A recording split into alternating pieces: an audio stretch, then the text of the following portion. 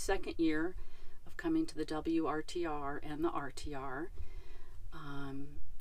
Previously, I had stayed at a caravan last April in Pahrump, Nevada, and that was my first time in a caravan.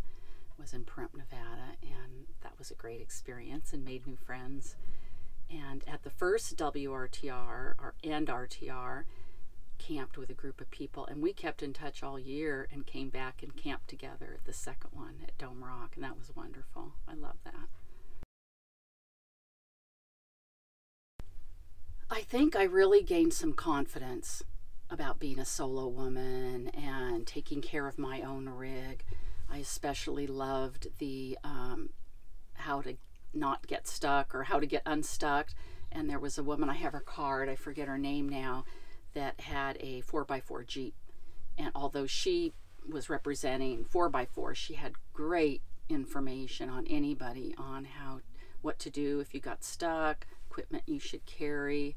You know, you should learn how to perhaps change your own, air filter, and actually had us practicing taking off tires and putting tires on, and I did it. I sat down and used my thighs and pulled off that big tire and then rolled it back on, and that was great. That was just great to have those types of workshops and things. And I needed that, because I have this rig and the tires are kind of big, and at some point I might have to put that spare on.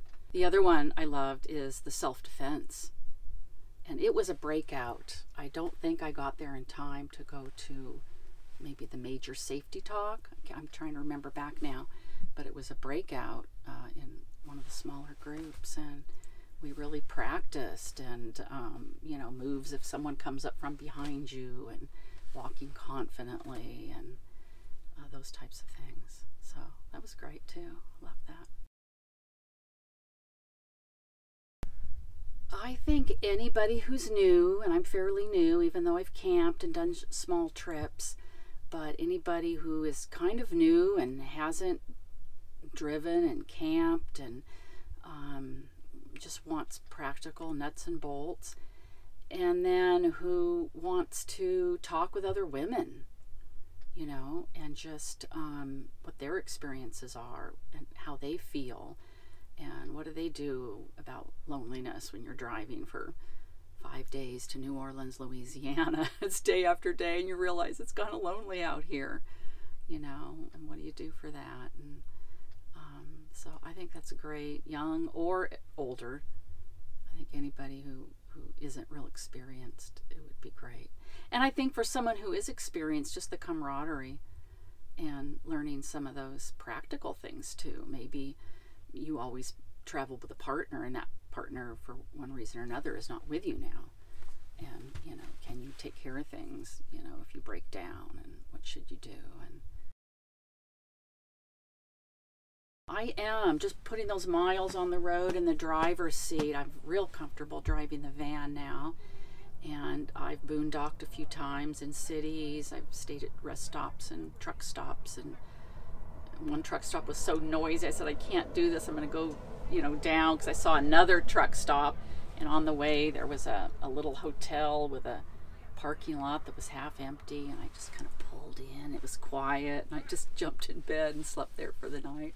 So boondocking on the road. My son was living in Modesto, California for a while, and he wasn't living somewhere where I could park at his place, and so I did some stealth camping down there, and Bob Wells has interviewed wonderful people about their experiences, and I've seen some other YouTube videos, so I kind of knew the things to do and not do from a few YouTubers and Bob Wells' site. So I felt like I was kind of prepared. That first time it was a little scary, gosh, is someone gonna, but it always worked out well. It was always just, no one knew I was there.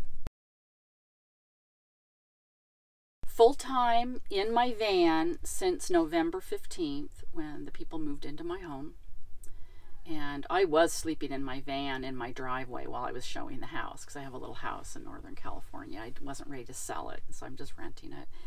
And so I just moved the van over to our farm. Our family has a small farm, and I just stayed on the farm for a few weeks while I was getting things ready to go, and until Thanksgiving, when the family got together, and then I took off, about a week after Thanksgiving, and headed to New Orleans, Louisiana, and visited my aunties in Los Angeles on the way, and visited family along the way, but then hightailed it to New Orleans to do the holidays with my daughter.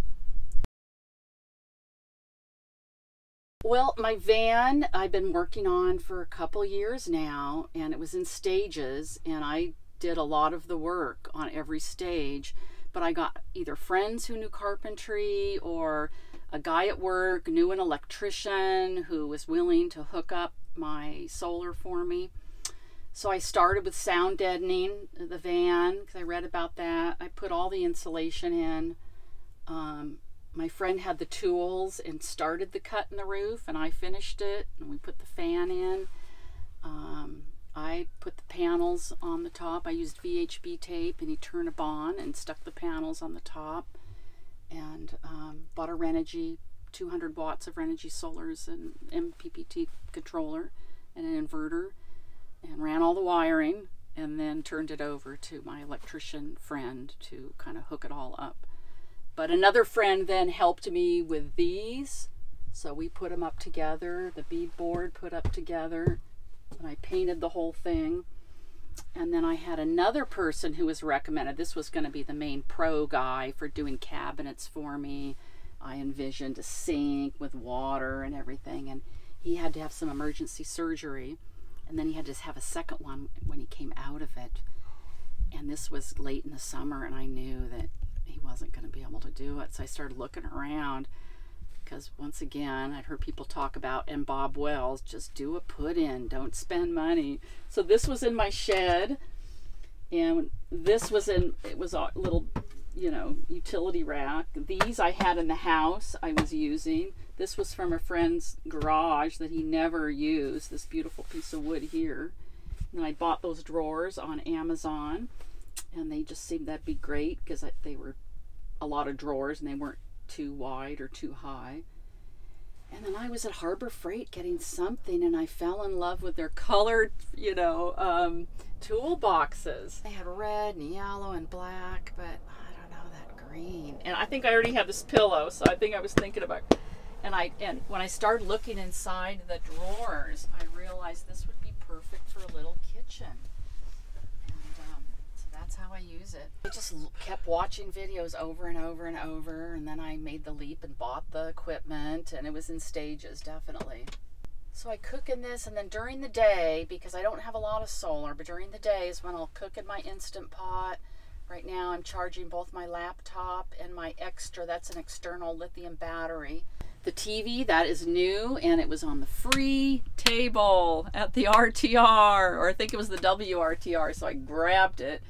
And this comes out, pulls out, and I can just work and have a large screen right here to look at. And I like working standing up too. So that works. That was the main reason for doing it here. So if I was going to work, I would have it. I like to do a stretching routine.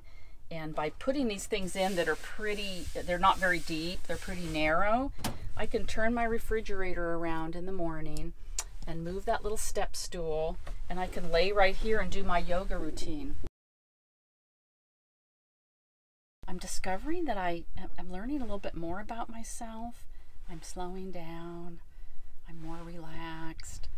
I'm happy. These are things that I've kind of discovered. People talked about being close to nature, and I think that's a big part of it. I love being in nature, and that has been great. That has been wonderful, and the friendships have been wonderful. So, you know, if you want to meet more people or want a community, there's definitely a community out here.